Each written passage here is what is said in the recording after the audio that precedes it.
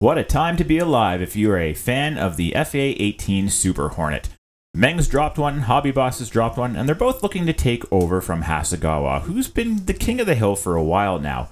Meng and Hobby Boss have both been trading punches, with Meng announcing their FA-18E, followed by Hobby Boss, and then Meng offering up their F, followed by Hobby Boss, and now Hobby Boss finally getting first to the bell with the Growler, and Meng announcing theirs just yesterday. Why are manufacturers suddenly pumping out FA-18s as fast as they can? Pretty simple, really. It's the star of the new movie Top Gun 2 Maverick. You know, that movie that was supposed to release last year, and then later on it was delayed, and then delayed again, and it's still delayed? Yeah, that's the one. Where the Tomcat was the top aircraft for the Navy in the 80s, it's been long replaced by the Super Hornet. And let's not kid ourselves, the previews for Top Gun Maverick probably have the best air-to-air aviation scenes shot to date, or at least a very close second to Dunkirk. One common area that's a challenge for any company that's designing a modern jet is trying to get the intakes to go together easily, make for easy cleanup, and to get them into place afterwards. And Meng's approach is to put the seams in opposite corners. And this actually works well here because you really only have to clean up one seam nicely because you'll never see the opposite one once it's installed. So by installing a little bit of putty, a little bit of filing, you can have a nice seamless intake. Plus, with a gear bay that mounts securely in place for alignment, gives Meng the win with the intakes so far. Another big point for Meng is the detail in the gear bay. I won't lie, I often cut corners here because you don't often see it. By painting this white and hitting it with a dark brown wash, it actually makes it look quite busy, and you really don't have to add anything else in there. That's a huge improvement over the F-35 I've built of theirs a couple years ago, which seriously lacked detail in that department. Another win for the Meng kit is you can paint the intakes before installing them. If you play your cards right, you paint the inlet and then the intake, and you don't have to mask anything as shown here. You get a nice clean join line. Unfortunately, that was one of the last things to be installed onto the body of the aircraft that went without any hitch.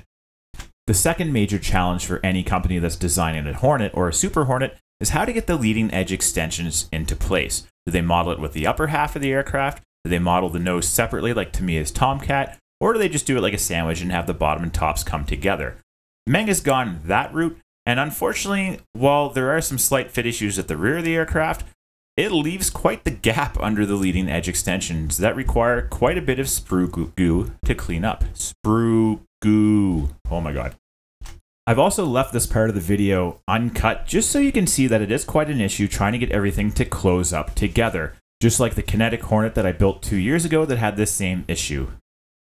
You'll notice the weird puzzle-like locking tabs by my fingertips and my thumb there, and that was actually causing quite a bit of an issue as well. And it turned out the easiest way to get those to lock into place was to actually push the bottom of the aircraft a little bit just to get it to splay outwards. And once those went into place, that part of the connection was pretty solid. So I decided to start from there and then work to the tail and the nose. But again, this is a little more complicated than it needs to be. The best part of all that is once you actually get it all together, there's still some gaps that need to be sorted, from tiny gaps to these horrendous sized gaps at the leading edge.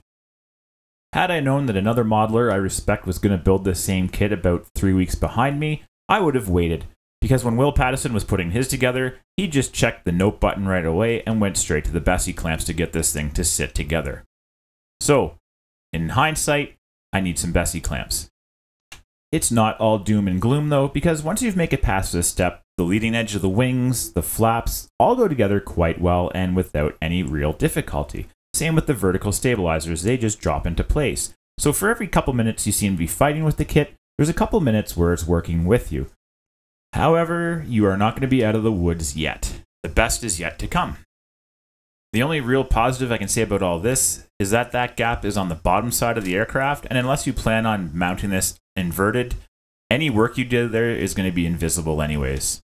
While I do enjoy the detail that Meng's included in their cockpit, around the MFDs you have lots of switches that dry brushing will bring out, the decals don't fit properly. They're meant to be applied as a whole unit, and I did that just to see how they fit, and they don't. So I ended up cutting them out individually, and the problem is that it just looked too cartoonish, so I ended up going with a shut-down stage of the cockpit. Getting the nose to seat in place in this model was probably the biggest challenge. Where the Tamiya Tomcat would slide right in place with no issues, this one was nothing but issues. When I could finally get the front lined up, the rear of the nose didn't want to seat flush against the leading edges, and I ended up deleting the locating tabs just to get it to sit properly. As you can see here, there was a gap that I just could not get rid of. It did not want to sit in place. And in hindsight, I would have liked to glue some styrene behind the nose just to keep it from bending inwards as it was being handled, because that seam popped off twice, and it was really hard to clean it all up afterwards. By using pins on the pylons, Meng gives you the option of switching out the ordnance on the model. And now back to more cleanup on the nose with sprue goo, and this took a few nights, and it sucked the fun right out of this kit.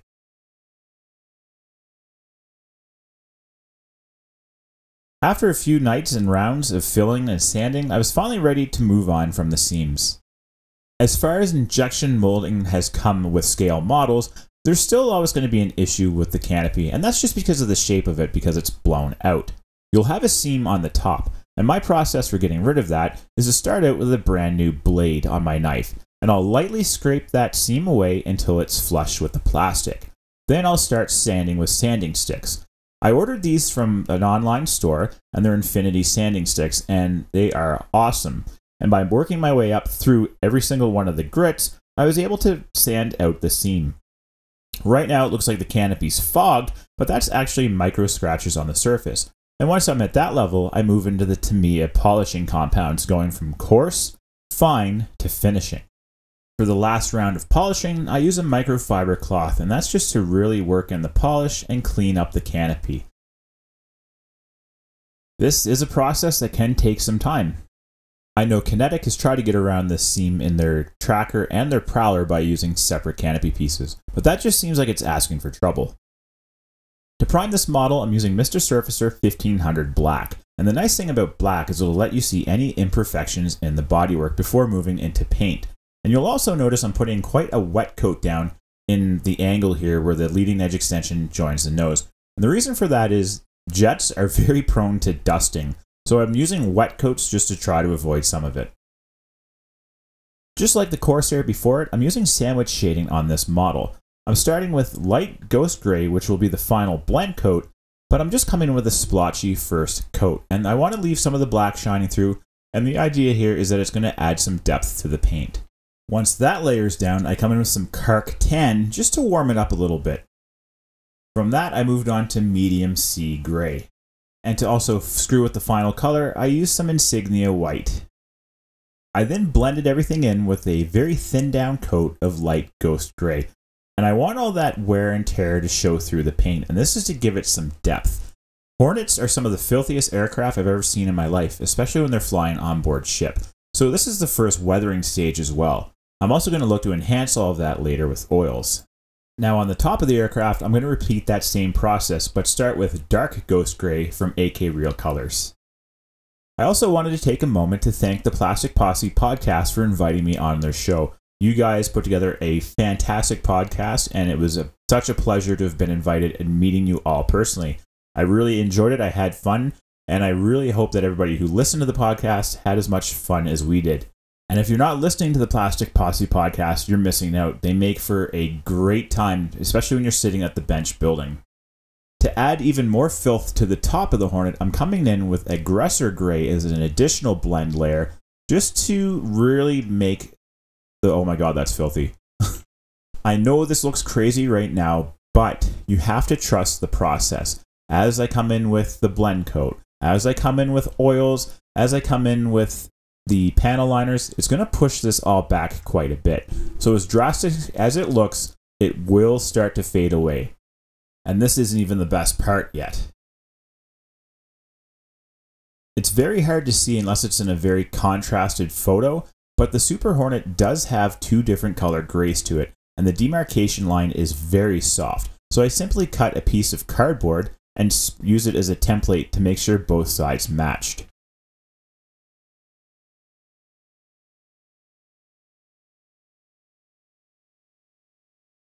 Now it's time to come in with the blend coat and start pushing back that sandwich shading. And by taking my time here and leaving this uncut, you can see how slow and how much control you have over this process. The great thing as well is it's very dynamic, so after you have your blend coat down, you can come in again with some darker or lighter shades and keep changing things up until you're happy. One nice thing about building a modern aircraft model is there are lots of references for you to check out. After using Mr. Mark's softener and setting solutions on these decals, they still needed 2 clear coats on top and to have the carrier film sanded down. They were a tad thick. But the nice thing about sanding decals is you can also weather them that way. As much as I liked the Jolly Rogers scheme, it seemed like everybody and their dog's been doing those lately, and for some reason the line jet all grey really appealed to me. That just meant that making the model interesting was going to be more of a challenge. Now back to more weathering. The pizza box on the nose, in one of the reference photos I had some chipping on it and let you see the zinc chromate underneath. So using some lacquer paints, chipping fluid, and then acrylic paints, I was able to mimic that. I also wanted to take a moment to thank 2 people who had sent me photos right from the flight decks of Hornets in action to really let me see how dirty these things get and how grimy and beat up they are, and all the corrosion control that gets painted on. Your guys' help was instrumental in this, and I can't thank you enough. So I hope you accept this as kind of a tribute to your job and what you do to keep these aircraft flying. Some of the areas that also showed some chipping down to the zinc chromate was the pylons for all the weapons and the drop tanks. My goal is to have all these little things add together to the bigger picture. Once all the chipping was done, I then mixed some light ghost gray with a 50% insignia white, thinned it down, and then started painting on some corrosion control. And that's what really makes naval aircraft stand out to me. You'll see this patchwork on them, and it just makes them so interesting. To do this, I'm shooting it at about 10 psi through my Procon Boy 270. For the pin wash on this aircraft, I've mixed both Abslung's Starship filth with some neutral gray and just darkened it up until it was a few shades darker than the paint. Then I thinned it down with some odorless thinner until it would run freely in the mixing cup. Then I placed it on the model and let it dry for about 20 to 30 minutes. Then I came in with a lint-free cloth and wiped it away. Areas around access panels or hatches that would have a lot of traffic, I used just straight Starship filth for a panel liner, just to show the difference in wear and tear. Now that the pin wash is done, it's kind of set out a blueprint for where I can come in with some oil paint rendering and really start adding some more filth onto the aircraft. Anywhere around access panels or where crew's hands or boots are going to be, I came in with some grays, browns, beiges, and just put down thin layers and then blended them in until I was happy. To add more of a random effect, I'm using the Deerfoot Stippler just to blend this in. I also have to take a moment to thank Mike Rinaldi, who's doing live stream videos and really focusing on oil work. And this was something that this model really had a lot of, more so than the Corsair. And that was because I really wanted this paint to dance. So by using different grays, browns, and lights, different brushes, different thinness of the paint, it really added up and gave this aircraft the character I wanted. It's just one of those things that with more practice, more applications, I'm definitely starting to get more comfortable with it. Whereas a year ago, I would have been very hesitant to touch oils, I'm definitely a lot more aggressive with them now and having fun with the process, really. That's what this whole hobby comes down to, is just have fun with it. Another weird thing about this kit is that the inside of the burner cans have some pretty good detail for out of the box, but the outside of them are really lacking, so I'm not sure what happened there, or maybe Meng just expects you to buy some aftermarket stuff. But there's enough detail there that if you hit it with a pin wash and some oils, you can really make it pop. To simulate the wear and tear inside of a Hornet, I used some buff and some Tamiya dark yellow just to break things up inside and try to get as close as I could to the real thing. My go-to color for doing burner cans in 1/48 scale is Mr. Colors Iron, and the reason for that is you can just scratch up the edges a little bit and get some shine to them to simulate what the wear on a can looks like. To help clean up the gaps in the laser-guided munitions to this kit, I decided to use the casting texture again, and it's not too bad on modern aircraft, so I ended up sanding it down a little bit afterwards. And then I found some references to paint because the Air Force and the Navy all use different colors on their bombs. I would definitely recommend picking up some aftermarket resin items for this instead of using the kit stuff. To summarize Meng's FA-18 Super Hornet kit, I'm going to use the words of Comrade Dyatlov. It's not great and it's not terrible. I would definitely build this over the Hasegawa Super Hornet, and Hobby Boss, I haven't built theirs yet, so if you work for Hobby Boss, definitely hit me up and I'll give it a fair review. That's going to conclude this build. I hope you've enjoyed it, and as always, click like, hit subscribe, and please feel free to leave your comments, criticism in the comment section below. And if you're able to, you can also follow and support me on Patreon. I have 3 tiers you can join at, with the top tier having 1 week early access to videos, second tier 24-hour ad-free, and everybody can see high-def photos as they're uploaded. I can't say thank you enough to the people who are supporting me on Patreon because that really means a lot. With 2021 coming to a close, I hope I have enough time left to get one more project out before we start the new year. And thanks to the guys over at the Plastic Posse, the new year is going to start with something with tracks. So check those guys out. I hope you've enjoyed it, and I will see you next time.